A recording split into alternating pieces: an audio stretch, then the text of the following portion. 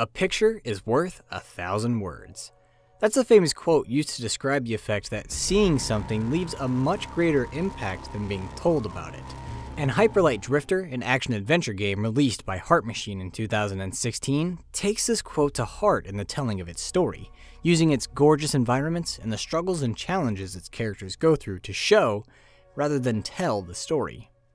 There are rare occurrences of dialogue and written lore in the game, but that dialogue uses artwork instead of words to get the message of the conversation across, and the lore is written in a cipher that requires players to decode it to find out its meaning.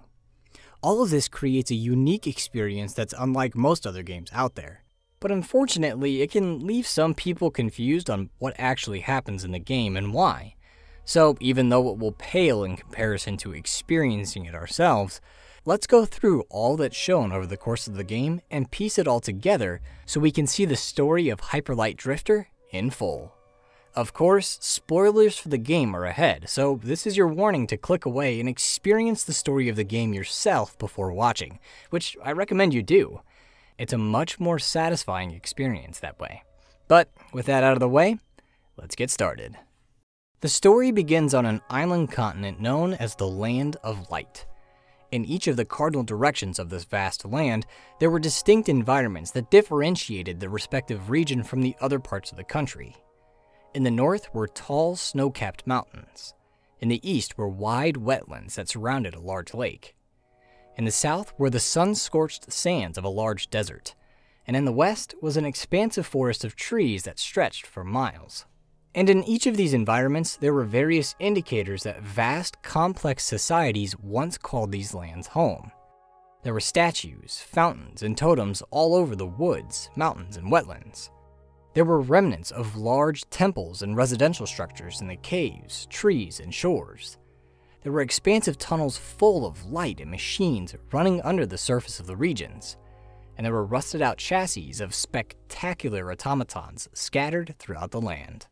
However, while all these artifacts suggested that these societies were powerful and capable and technologically advanced, there were others that suggested they had a sudden and deadly downfall. Skeletons picked clean of their meat were a common sight in every single region. The remains of large cannon-like weapons could be seen alongside the rusted-out automatons.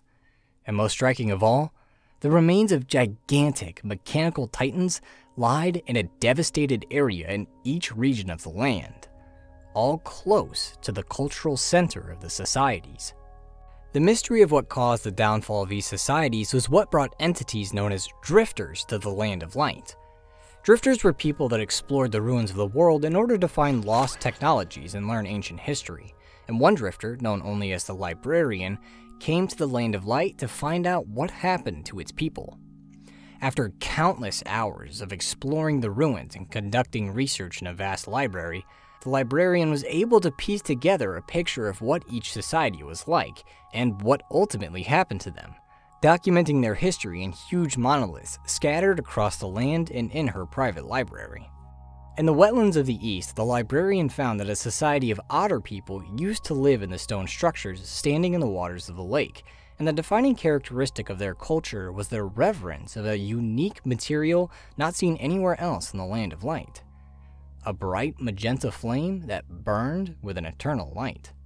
These flames, which were called hyperlight, were just as, if not more important than the waters of their home to the otters, featuring prominently in their temples and upon their statues. In fact, their fascination with the substance went to the point of obsession, and for a long time, they hoarded the material, unwilling to share it with the other cultures on the island for fear of having it taken away from them. This fear was likely due to a race of toads that shared the region with the otters, a folk that would raid the home of the otters in an attempt to get their hands on the hyperlight. In the west, just like in the east, there was a material unique to the region.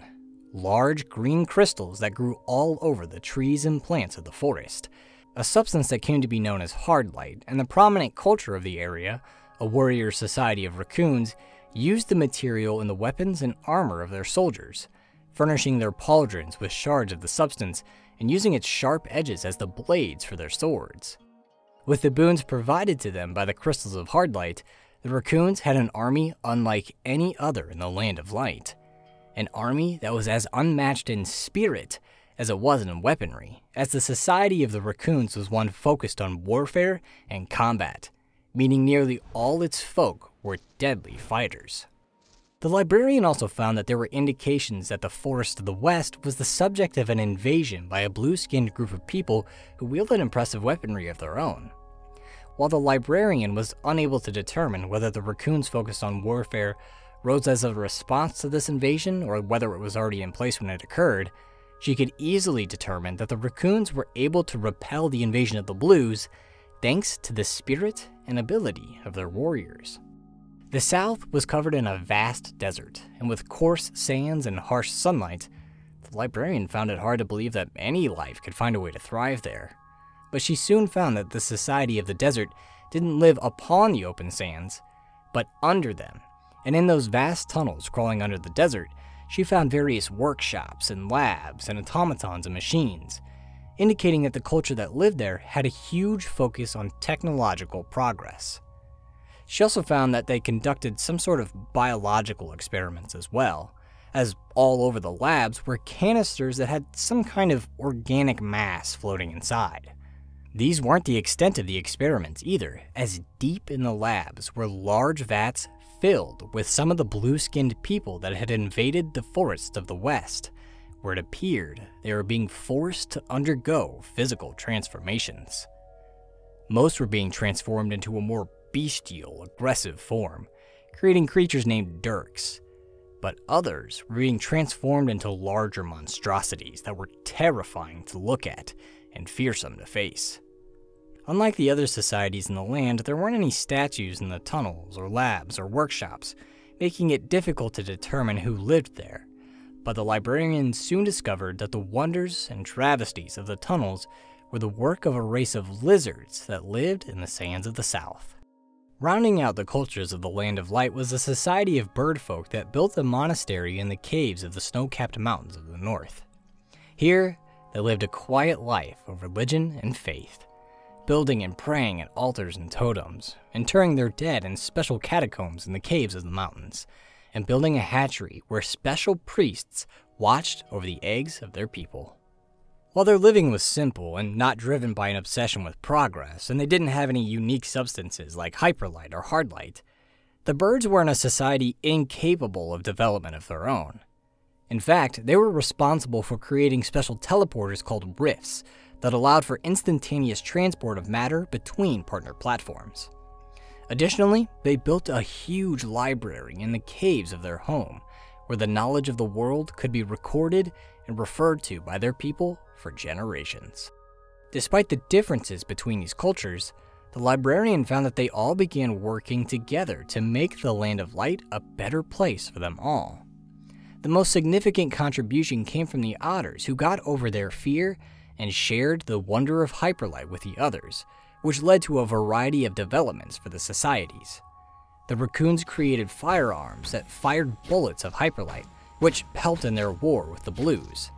The birds were able to use the material to enhance their rifts to allow for transport across vast distances, installing one of these new platforms near the homes of each of the cultures so they could all take advantage of this new method of travel.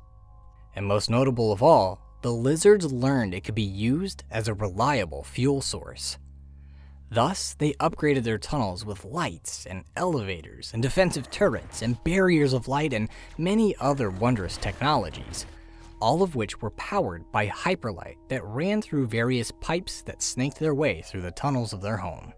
To help control the flow of the substance, the lizards installed a huge diamond-shaped pillar near their home, along with smaller modules at particular points in their infrastructure, and the pure energy of hyperlight that ran through these structures caused them to pulse with a magenta light.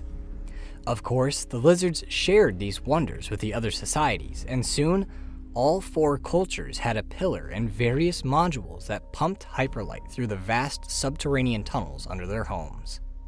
As societies continued to develop and exchange information with each other, a city eventually sprang up at a central point between them all, and with all of their efforts consolidated, wondrous technologies not seen anywhere else in the whole world were developed. making the capital city of the civilization of the Land of Light a place of unrivaled magnificence. A magnificence commemorated by grand statues of each race that were erected in the city. Included in the sprawling wonder of the capital city, the librarian found indications that the people revered a particular entity, one that took the form of a large jackal with a diamond halo around its head. The people's reverence to this being seemed to come from the jackal wielding a power that the civilization had not been able to harness yet, a power over life itself. Thus, wanting to emulate that power, the librarian found that the people of the Land of Light began working to create a perfect cell to be imbued within all sentient life, so that they could become immortal. Although there were some that didn't think it wise to mess with the nature of life and death, the work proceeded, and eventually, after the civilization harnessed the power of a great wellspring that floated above their city, they succeeded in their task and created the immortal cell. However, to their horror, what they thought would be the pinnacle of accomplishment for them turned out to be the catalyst of their downfall. Right when the cell was created, its purpose was corrupted by an entity named Judgement, who took control of the immortal cell with the inky black tendrils of its form, and used the power of the cell to bring ruin and devastation to its creators. Immediately, it caused a huge explosion at the capital city of the civilization, which completely wiped it off the face of the world. And at the same time, it released 4 gigantic titans upon the realm, ordering them to march upon the cultural centers of the 4 societies of the Land of Light and wipe them out. Many people were killed in the War of the Titans that followed, but despite the size and power and devastation of the Titans, the people of the Land of Light were able to fight them off and destroy them before they themselves could be destroyed.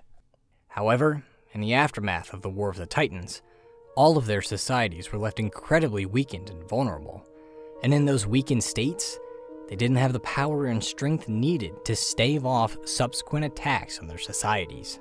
In the east, the toads of the lake invaded the stone homes of the otters to finally take control of their hyperlight. With how weak they had become, the otters couldn't fight off the invasion and were brutally wiped out by their foes. Those that were lucky enough to survive were enslaved by the amphibians, who not only took control of their precious resource, but would regularly feed their slaves to their gluttonous emperor. In the west, the raccoons had been able to fight off their titan by using special cannons that they modified with hard light. But the weapons that had been their salvation were also their doom, as some of the cannons backfired, causing the hard light within them to grow out of control and trap the raccoons inside, leaving their crystallized forms as a reminder of the society that once called these forests home. Meanwhile, the hard light crystals continued to spread through the forest, warping the beasts of the woods and even seemingly growing sentience of its own. In the north, the religious society of the birds splintered, and the new group, led by a priest known as Hierophant, practiced teachings that were sacrilegious to the old ways, ones that focused on sacrifice and violence. Eventually, desiring to eliminate the old ways for good, Hierophant and his followers attacked the Monastery of the Mountains and burned it to the ground, leaving them and their religion as the sole practice in the region. Nothing was spared from the destruction of the monastery, not even the hatchery that housed the eggs of the birds. And although there were a few eggs that were saved by some brave priests that had managed to escape the slaughter, most lay broken and forsaken in the ruins of the monastery. After defeating their titan, the lizards of the south began to take it apart, fascinated by its structure and function, wondering if they could reverse engineer the titans so they could use them. But it wasn't meant to be, as eventually, the lizards disappeared, and the only remnants of their people left in the region had no memory of the past achievements or workings of their ancestors. The librarian wasn't able to determine exactly what caused the downfall of the lizards, but seeing as how dirks were now all over the Land of Light, wreaking havoc and destruction, she thought it likely that the creatures broke out of their containment vessels and wiped out their creators. While all the societies crumbled in the aftermath of the War of the Titans, the librarian found that before their ultimate fall, The people of the Land of Light had been able to seal Judgement and the Immortal Cell away deep in a vault below the remains of their former capital, where they hoped that, by being locked away, the Land of Light would be free from Judgment's influence. This was the last bit of information gathered by the librarian, as after she carved it onto the monoliths of her library, she removed her drifter armor, placed it on her desk, and took a seat, feeling she had earned a rest. She never rose from that spot again, passing away there in the quiet of her library. However, the manner of her death was much more sinister than it appeared. The whole time she was researching, the librarian was suffering from a terminal illness that appeared in the world after Judgement and the Immortal Cell were sealed away. Those that suffered from this ailment would have intense coughing fits where they would cough up blood, and these coughing spells would get progressively worse and worse until eventually the person would pass away from the disease. Of particular interest was something that happened to them during heavy coughing spells. Judgement would apparate before them and float as an ominous presence until they passed out or were violently killed by it. While these encounters were nothing more than nightmares, evidenced by the person finding they suffered no damage from the dark entity when they awoke sometime later, the fact that Judgement appeared to them during these bad moments indicated that the disease they suffered from was linked to the entity, meaning despite being locked away from the Land of Light, Judgement was still able to inflict harm and death upon its people. In order for the Land of Light to truly be free from its influence, Judgement and the Immortal Cell it drew its power from would have to be destroyed. That was a task that the Jackal entity hoped to see done, and for countless years, it appeared to those suffering from Judgment's illness, giving them a brief but startling history of the Land of Light, and then pushed them to go to the Immortal Cell and destroy it. A blue drifter from a far-off land was one of those that had been visited by the Jackal, and not wanting to die just yet, he traveled to the Land of Light hoping that by following the Jackal, he could be cured of his illness and live to see another day.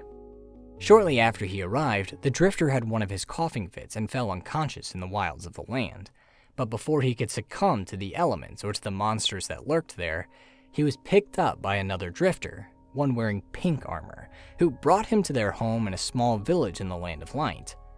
This village had been built by the surviving people of the land to try and start a new life in the aftermath of Judgment's devastation.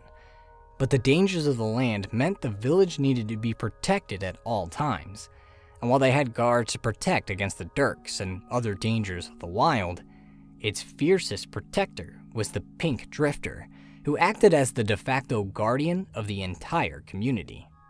Coincidentally enough, the Drifter found that this town had been built around the elevator that descended to the vault that contained Judgement and the Immortal Cell, meaning that by chance he had found what he was looking for. Of course, the elevator was still sealed up, so the Drifter made his way out into the Land of Light to see if he could find a way to unlock the vault. And as he explored the ruins of the land, he couldn't help but feel constantly reminded of the impending doom looming over him. There were the corpses of the otters being consumed by the fungi of their home, returning their physical forms to the dirt, a reminder of the natural process that his own body would eventually undergo. There were the bones of the birds lying in their catacombs, reminders of the memories of their ancestors, making him think how he would be remembered. There were the frozen bodies of the raccoons, who seemed to defy death by being frozen in the crystals, yet that very condition also prevented them from living, making him think about how linked life and death were, about how it was impossible to have life without death. And there were the twisted experiments of the lizards, a reminder of how dangerous it could be to try and play with the mechanisms of life. All of these reminders prompted self-reflection in the Drifter, and his thoughts on his own condition began to change. While exploring, he also came upon the Guardian, where he learned that they too were looking for the Immortal Cell. The Guardian also revealed that they had had an encounter with Judgement themselves, meaning they suffered from the same illness that the Drifter had. And as the Drifter subsequently encountered them in the other areas of the land, he learned that the Guardian had taken up the quest for the cell after Judgment's sickness took away their family. The Drifter also saw the ailment take a deeper and deeper hold of them, until eventually, the Guardian passed away. Before they passed, though, at each of their meetings, the Guardian pointed out the location of some of the modules of the area to the Drifter, indicating that if he could deactivate those, then he would be able to reach and activate the pillar of the region, which would unlock one of the seals upon the elevator to the vault. There were 4 locks upon the elevator, so the Drifter would have to raise the pillar in each area, and with the help provided by the Guardian, the Drifter was able to defeat the sacrilegious Hierophant in the north. He was able to end the Toad Emperor's reign of terror in the east. He was able to fight through the dozens of raccoons and their crazed leader that were unleashed from their crystal prisons in the west, and he was able to destroy the experiments of the lizards in the labs to the south to find and activate the pillars, unlocking the way to the abyss. The Drifter then descended down into its depths, walked through the ruins of the ancient civilization, past a curiously familiar statue, and then came upon his goal, the Immortal Cell. As soon as he approached it, though, Judgement appeared and attacked him, intending to defend the source of its power.